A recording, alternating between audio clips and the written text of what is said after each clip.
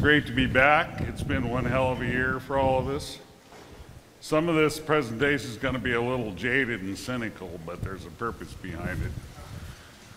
But really, this guy here probably is one of the most, to me in science, one of the most influential people who ever lived.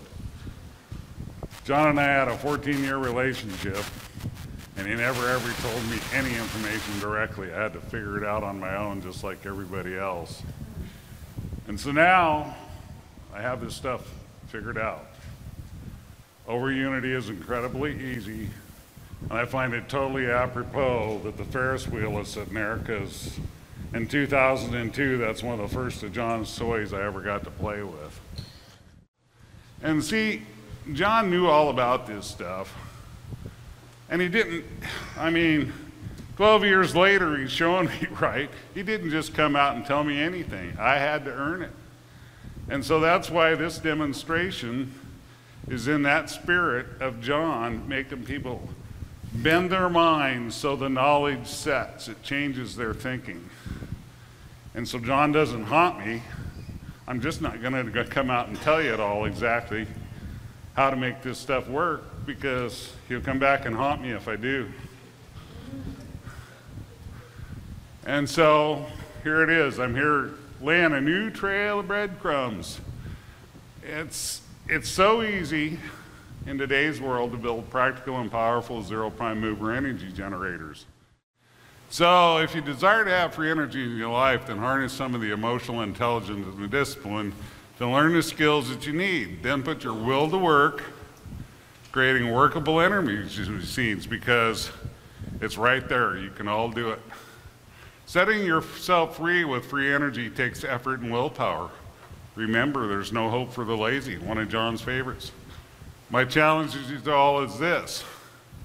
I will lay out an educational trail of breadcrumbs on the SGM for the people with the will and desire to claim their birthright to have and use prime mover free energy.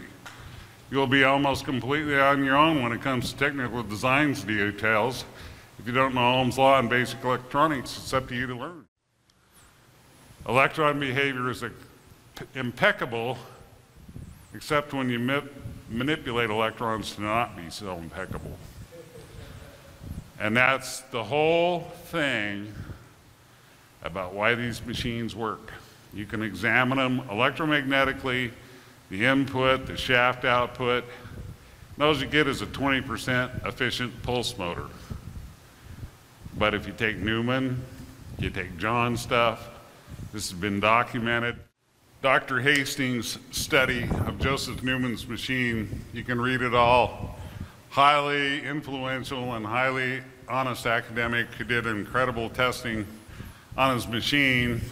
In comparison to DC motors drawn exactly the same watts, and Newman's machine, the batteries would run down, but they would faithfully, over time, produce 10, 20, 30 times that the standard motor did, because it'd just run the batteries right down, draw massive current, the whole deal. Joe's machine would draw the same current, use the same wattage, but for some reason those damn batteries just kept going and going and going. Nobody paid a lick of attention to it. But time and time again, the same results are reproduced, and I've reproduced it time and time again. Figuring this stuff out, it is actually incredibly simple once you understand the nature of time. So what I'm going to go into a little bit about these machines here is there's two things always common to them. They're always pulse DC.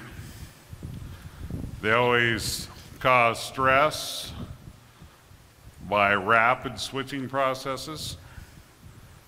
And they always have magnetic paths that blow flux off into space. And the more flux you have in space, the better they work. And so imagine this, there's 18 elements to this machine. And when it's running, I could show you the battery, if I had the right test set up, I could show you how the batteries take a long time to discharge. But think of that machine had 18 elements around it. And you had 18 times the flux in space, because here's a solenoid coil. Even though you got an iron core, that flux still has to travel in space. And what's in space? The ether. And the more flux you drive into space, that's the price you pay. So with that thing, the 80% of the energy that's lost in that thing to the solenoid coil and the flux in space is actually the price you're paying to manipulate time and to drive that flux into open space, which, since space isn't permeable, you pay a price to do it. And the scientists would tell you, well, you just lost all that flux. Well, no, you didn't. So what you did, you conditioned space. The flux comes from the electrons. And here's the deal with electrons. And Tesla said this. I've reproduced virtually every Tesla experiment ever on John's website to prove exactly what he was saying about Tesla did the same thing. All his manifestations of free energy, all of it was about interrupting electron behavior. Like I say, everybody I know that's done this has never been made a dime, and they've been beat with clubs, and the general public just can't get it, and that's the big deal. So I had to take a copy of this page. I think this has been up for at least 20 years. And virtually, I've taken everything on this particular page. Tesla talking about radiant energy is dead on. I mean, it is dead on. In 2012, I showed how, on this page, talks about how Tesla got onto the ether force was by working for Edison in his big DC systems.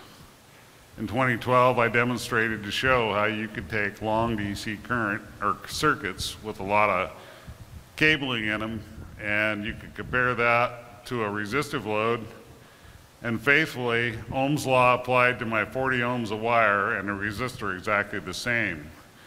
But the plasma arc with a DC that I could create with just copper rods would be 4 to 5 times larger than the one off with the resistor current limiter. You're looking at it, it's all exactly the same Ohm's law. So how comes I have four more times the plasma and heat and light